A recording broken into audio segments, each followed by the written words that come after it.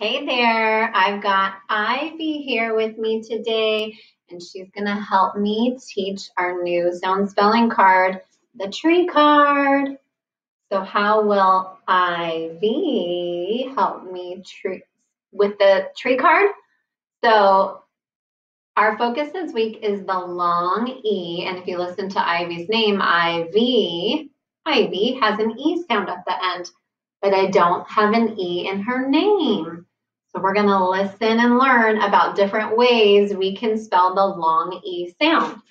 So we've been talking a lot about the difference between short vowels and long vowels, and we have the egg card with the short E sound. It makes an S sound. Sometimes you have EA, like in the word head, that's also EA. And then, or like I read my book yesterday. So sometimes there's EA and the short E, but most of the time you will find the long E sound has different spelling patterns that make it say the E sound. And one of those ways is EA.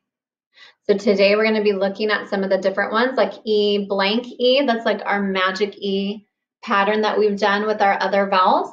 You have EA, EE, plain old E. Then you have blank Y, so that's telling me it's at the end. You have blank, IE blank, and then blank EY again at the end. So this week, we want to pay close attention to those long E sounds. And when we see words that we don't know, we want to look for those patterns. So instead of sounding out the individual letters, we want to look for the long E sound. So for an example, we have the word week. Now this is not the week like 7 days. This is like I'm feeling weak. So we have eek. Each of these is a sound. So eek, these go together to make the long E sound. Another word would be need. Eed. Look at what makes the long E sound in this word. So you have eed. So this E spelling makes the long E sound. Listen to this word. The word is field. Like I would like to go on a field trip. I wish we could go on a field trip. Maybe we can take a virtual one. Field. So it's F-I-E-L-D. So when you go to sound it out, you're not going to sound out field. This makes a new sound. So you have yield. Yield. And that's one of the spellings here. So I said we're going to get to Ivy. How do we have Ivy have an E sound? Well, it's a proper noun, so I'm going to capitalize her name. So we have I, and then V, Y. Sometimes in words at the very end, you're going to see a Y, like in the word many.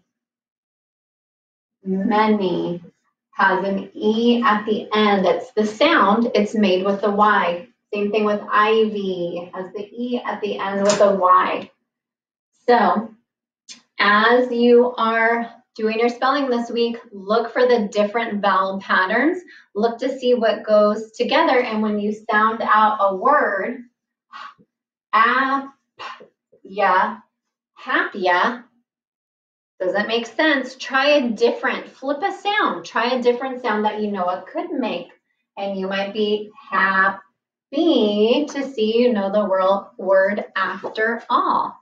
So keep working hard, study the spelling patterns, practice your words, and let your light shine. See you later.